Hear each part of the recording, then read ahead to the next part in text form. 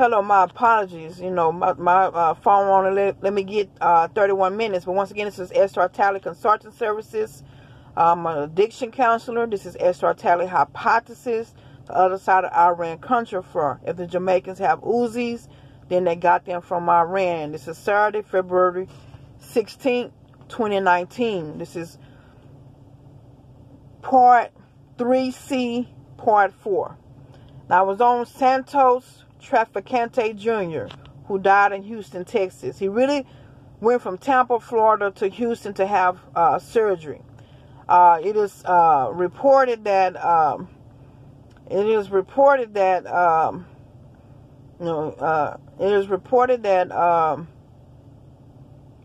he died 2 days later in the hospital. Now, let me continue.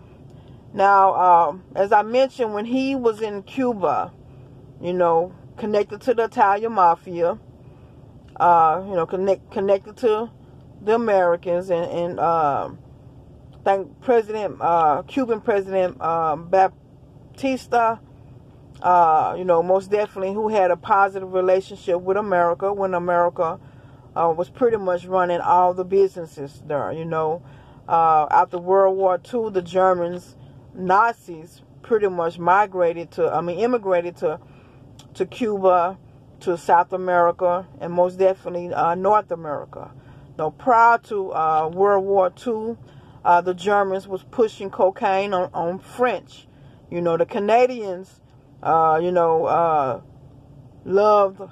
cocaine. The British loved cocaine. So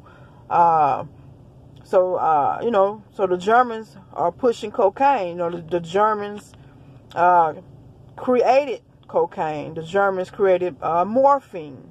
They created amphetamines. You look at the KKK, as I mentioned before, they're anti-foreigner.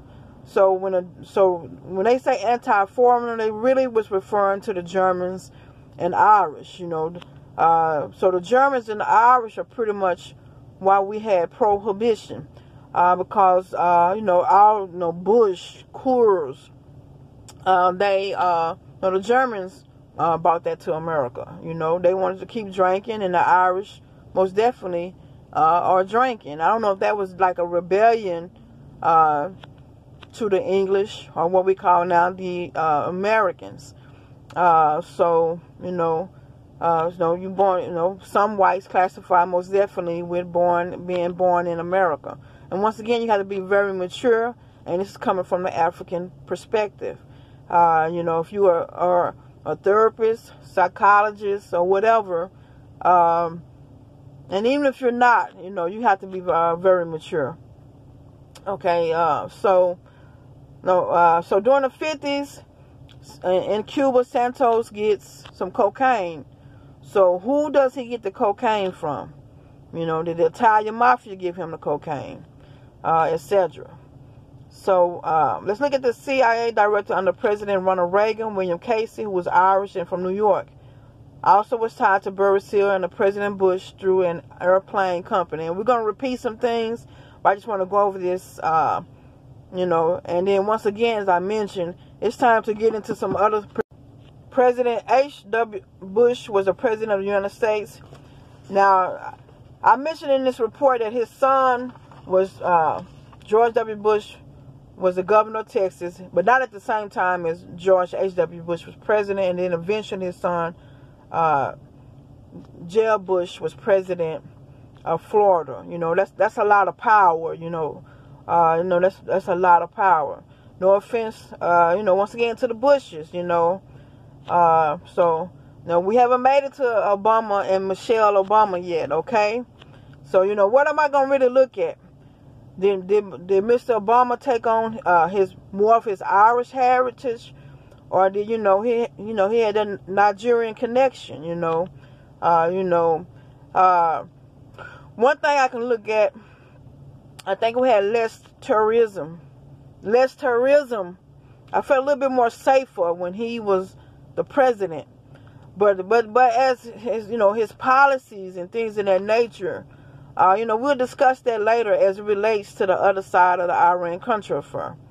Now, we have been reported, you know, we got this Gotti girls, you know, the lifestyle of professional booster, etc. You know, should we be reporting Bush girls, you know? You know, there's a Texas to Louisiana route. Should we be reporting letting her John girls, you know? We got that Irish connection or whatever. You know, once again, we got that African Jamaican connections. You know, the Jamaicans hiring blacks and, to run drug routes for them, etc. Of course, the FBI and the DA probably already know this stuff. So I'm not reporting anything that the DEA and the FBI isn't aware of. Might not be aware of, or the CIA for that matter. So, you know, we got routes. It's already known that we have routes from Texas. You know, this is a narco state. So, you know, this is a narco state. So, you know, when you have clients, you know, on your caseload, they coming into your office. They play dumb, play like they're on welfare. This is a narco state. Okay, so we got President Reagan mentioned Germany a lot in his speech. Once again, did he find out that crack epidemic was started by the Germans?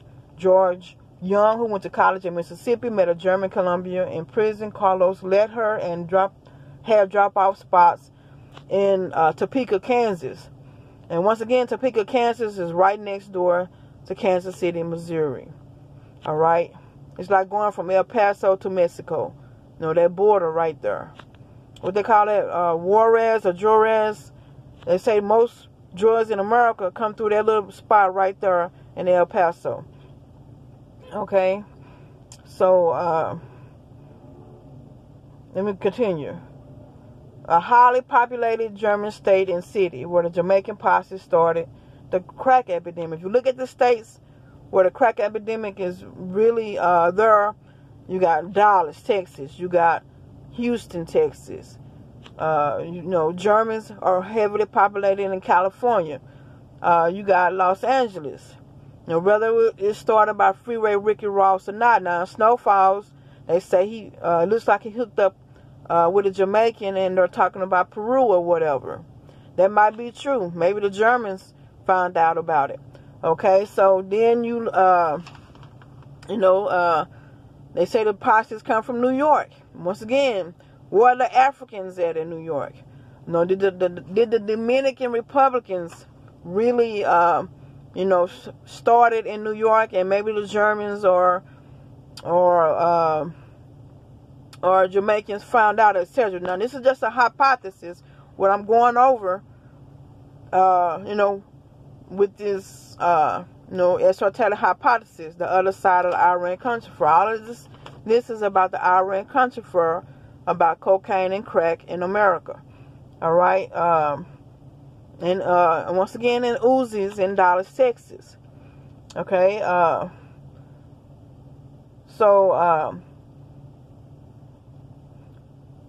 going to skip this part about Lamar Hunt.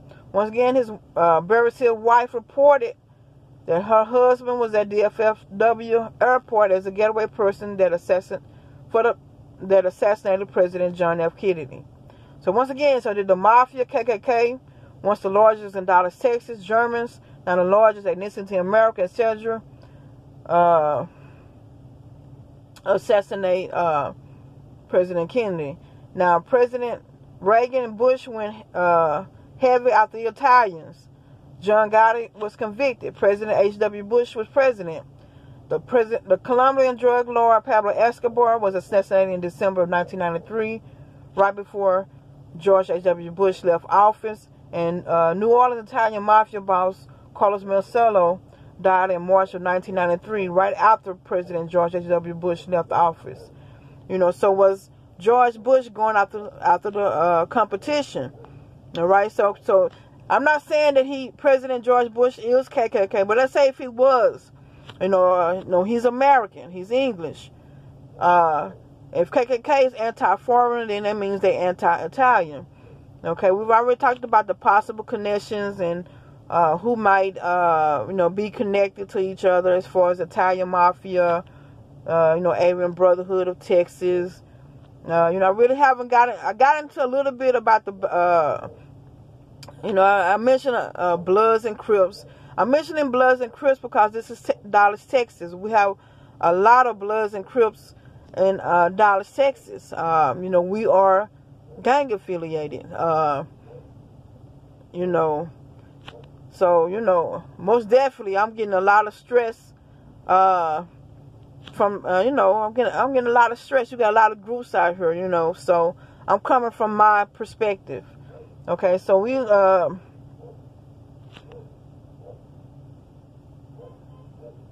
continue to go. So, Carlos Marcello died in March 1993 after President George H.W. Bush left office. Now, I mentioned previously that we bring the money bag back to Dallas, Texas. So, are we bringing the money bag back for the KKK, or are we bringing the money bag back for the Italian Mafia? Has the change of the command changed? Now, D Magazine says that we are a transshipment city. Dallas, Texas, that we are a transshipment city for the Chicago and New York Mafia. Okay? We're a transshipment city. So the drugs come to us, and we take it to the different locations. Once again, these two Hispanic chicks got caught with $51 million worth of heroin headed to North Texas. And then we push it out. We push it out. So we're a different type of city. As far as, drugs, there's a lot of money in this state. Okay? So, I mentioned also, so is the new KKK more about selling drugs or racism? So that's what I'm looking at. Okay, so we in the beginning I was wondering, do the KKK sell drugs? We knew the Germans or the Nazis, most definitely, because it said in the documentary, I think it's American Nazis, that the new movement since the 1970s do sell drugs. What I didn't have is a fact to report on whether or not if the KKK sold drugs. But the Connect, Barry Seal is the KKK that, if your father is KKK, it's gonna have an influence on you.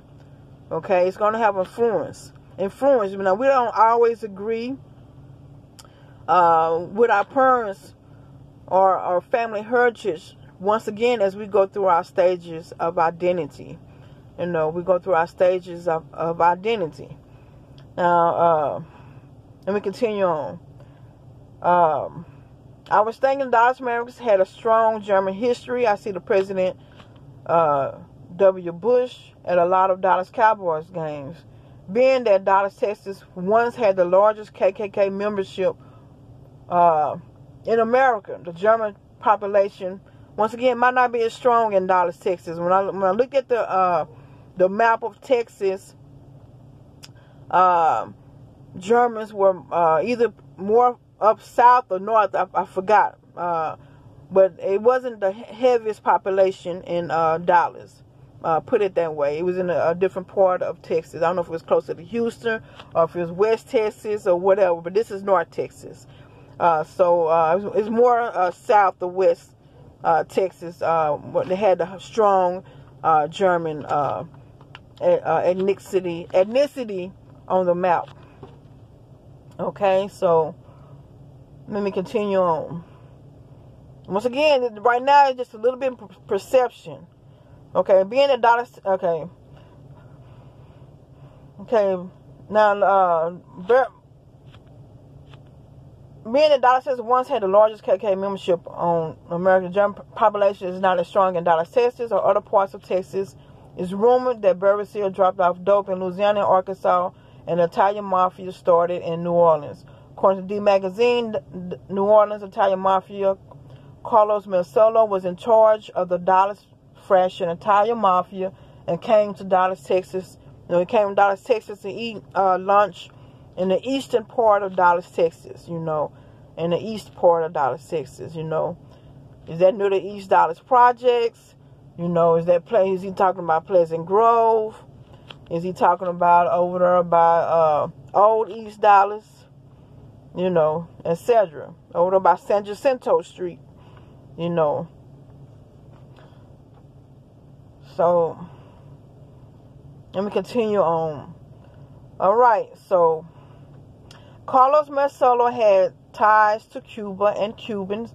Santos Trafficante Jr. and Lee Harvey Oswald, who assassinated President John F. Kennedy. Uncle was Carlos Marcello, bookmaker. Jack Rubenstein, who has Jewish and Polish ancestry, had previous issues with the German American Bund or American Nazi Party. You know, as I mentioned previously, Hitler was already in office. Was in charge of the Nazi Party before World War II. I think in World War I we had some conflicts with Germany, and the Germans that were in America, got treated badly. So that's sort of how like the German American Bund or American Nazi Party started. They was even I think they had like a location in Los Angeles, California. The Germans, they was preparing for Hitler to take over America. They was preparing for Hitler to take over America. So they was really preparing for it to really get bad in America. I think they had everything they needed: food, water. They were preparing for different weather or whatever. So, if anything had happened or whatever. So, where was I at? Now, Jack Rubenstein, once again, was already fighting the German-American Bund. It's like you see a Crip see a blood, and they fight each other. That was what was going on in Chicago. Then he moved to Dallas, Texas. So is Jack Ruby really? Is it the KKK, or is it the is it the Italian Mafia? But Jack Ruby supposedly supposed to be connected to the Italian Mafia. So there's many myths and rumors, etc. Was it once again, was Jack Ruby connected to the Germans? Was it KKK, or was it the Italian Mafia? Okay, so regardless of any of these groups were hold on. Let me go back up.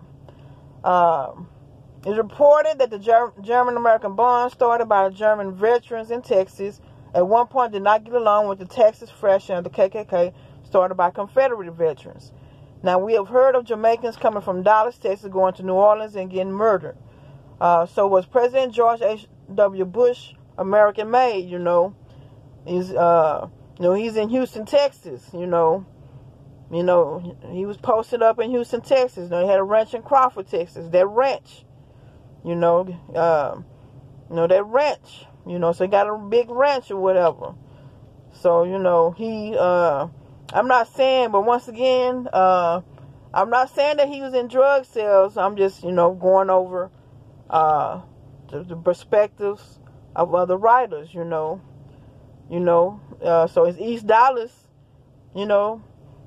is they Bush girls, or they Gotti girls, It's Oak Cliff, or is East Dallas German girls? It's Oak Cliff Gotti girls, you had Cubans and living in the Oak Cliff area with whites. Oak Cliff used to be predominantly white before it became, African American, a majority African American Hispanic community.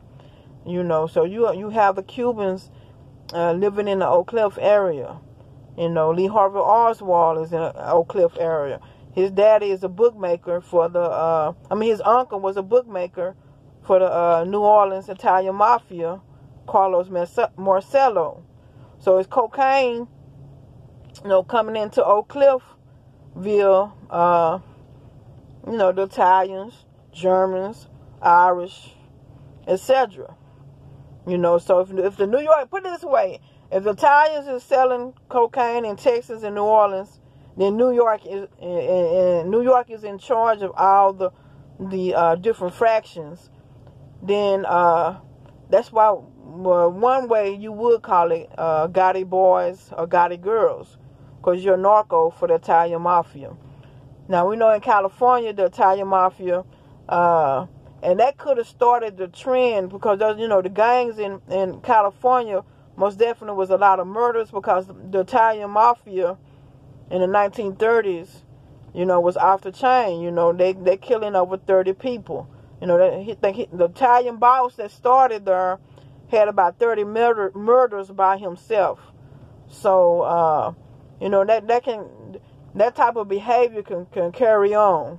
And then, you had the zoo suits, which really started by an Italian man and was picked up by, the Hispanic culture in California. They had the fights with the sailors and things. So, that's all going hand in hand. So everybody's wearing the zoo suits. The young, I guess, like I said, the gang culture, but I'm gonna call it maybe the silent generation, the baby boomers culture. They wearing the zoo suits, the Africans and the Hispanics. They say, well, the black men were well dressed back in the day. Well, they were wearing zoo suits. So that was just, just like us wearing Versace and Gucci today, or we wearing polo shirts with polo boots, wearing Jordans and things of that nature. It's just a trend. It was just a style, and in a personality or whatever. Okay, let me move forward, because we got a little bit more and it ain't that much. So once again, this stuff has been repeated.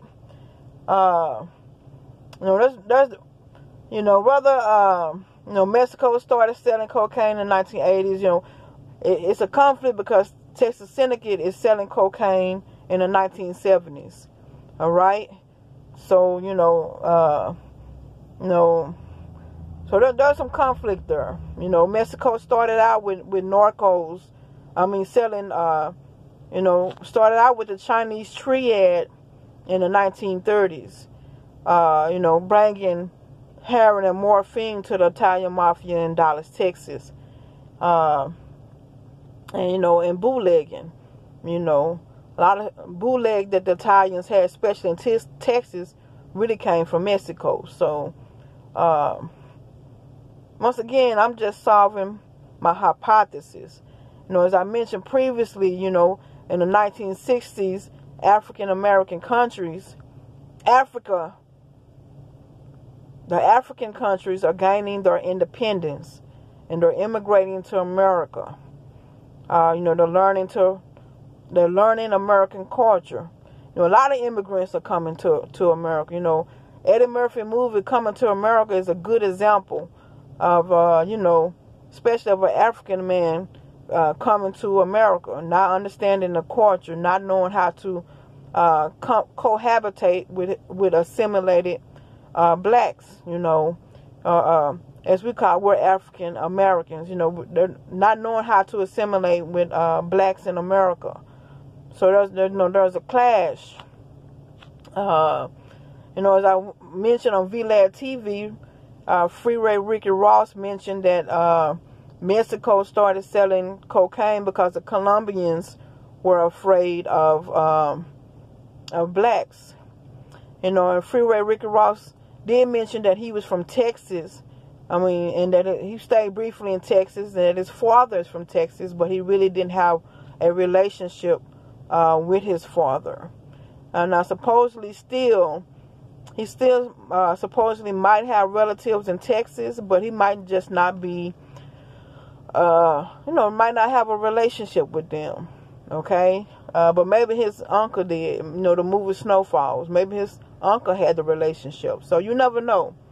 Supposing his uncle was helping him get rid of the cocaine, so maybe his uncle had the connection to Texas. So, but we'll talk about that at a later date. It's really time for somebody else to share their perspective, it's really time for somebody else to share their perspective. So, hopefully, I'm thinking about interviewing somebody that was actually sold crack cocaine in the mid-1980s or later, and they can share their perspective. But y'all have a great rest of the 2019. Hopefully, we all can level up and prosper, and gap it down or whatever, gap that money down. Y'all have a great day.